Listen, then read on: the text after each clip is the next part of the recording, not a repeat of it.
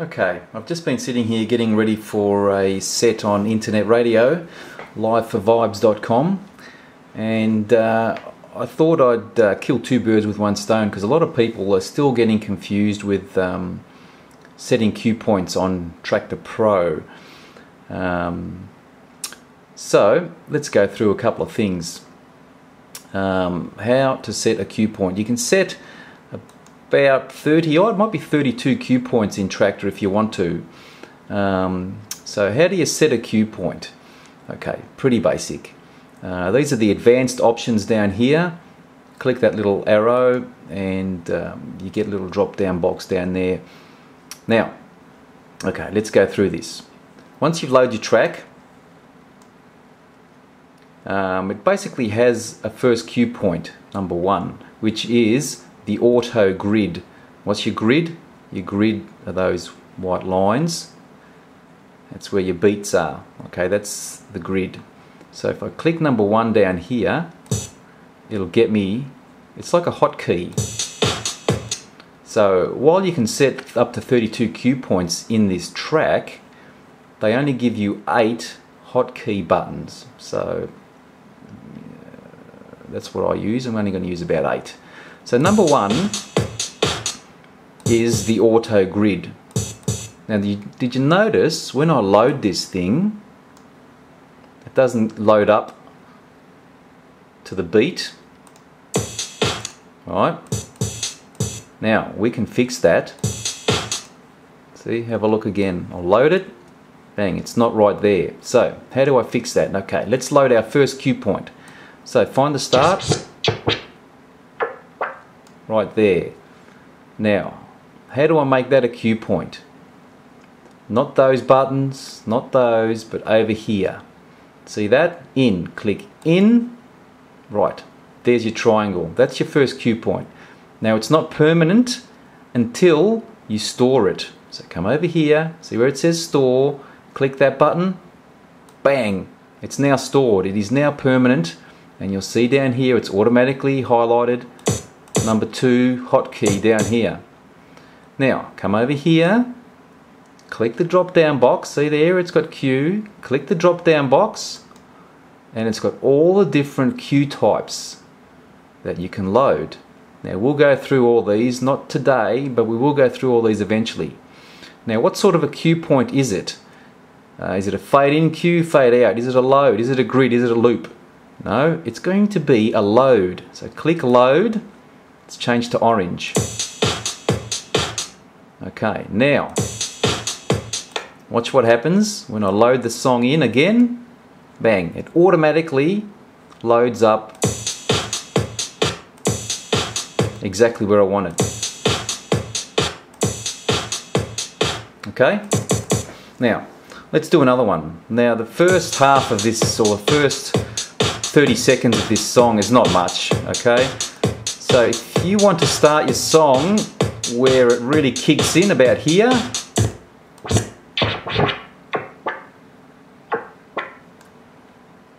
okay, you found the start of the beat. How do I set the cue? In, there's your triangle. It's not permanent. Click store, it's now stored. And there it is, automatically set in number 3. Now, what sort of a cue point is it? Well, it's just going to be a normal cue point. Now you can name that cue point. If you double click down here, okay, it's highlighted, and you can name it now. Just name it, maybe start. Okay, so that is now named. Number 1 is the auto grid. Number 2 just happens to be the same. Load, that's where it's going to load. And number 3 is, well, call it an optional start. You know, most of the time you'll start your tracks there, but if you don't want a 30-second nothing, once you've loaded your track, click number 3 and it'll, then you know the song will start there. Alright? So there's another cue point. Now what other cue points do we want to include? What about the start of a break? Is that important? Yep. I want to know where the brakes are. So, found where I want it, hit the in button, triangle appears, store it, bang, stored. There it is, number 4. Now, do we want to name it? Yes, we do. So you're on number 4, double click, it's highlighted. What do we name that? That's a brake. Click. So now you know, as this comes around, you know, shit, number 4, that's where the brake starts.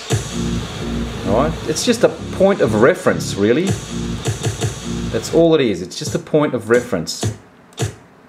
So what else do you want to know?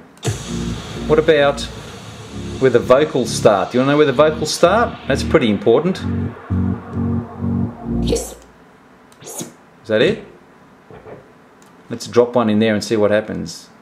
In, store, number 5. Yes, sweet, then cold. Yep.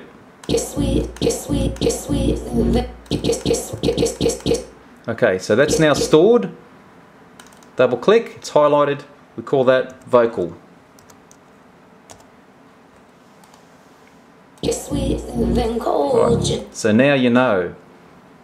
It's going to load there. That's your optional start. See the name change? Number 4, that's where the brake is. Number 5 is where the vocal starts. Vocal. Yes, sweet, then cold. You don't know. So what else do you want to know? Then cold. What about the end of a brake? Your time. Okay. In. There it is there. Not permanent until you go store. So number 6. Double click. What do we call that?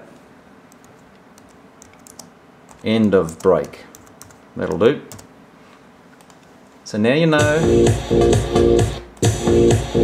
Number 6 is the end of a brake. Now you can do that, like I say, 32 times in this track if you want.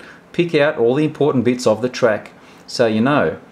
Now, we have a little drop down menu here which tells you all the cue points you've loaded in here. So you know, what's number 3 again? There it is, number 3 start. What's number 4 again? That's where the brake is. 5 is where the vocal starts. That's the end of the brake, right? So you know what you've done. Okay, pretty basic. Now, another thing I like to do is come down the end and find where the song dies.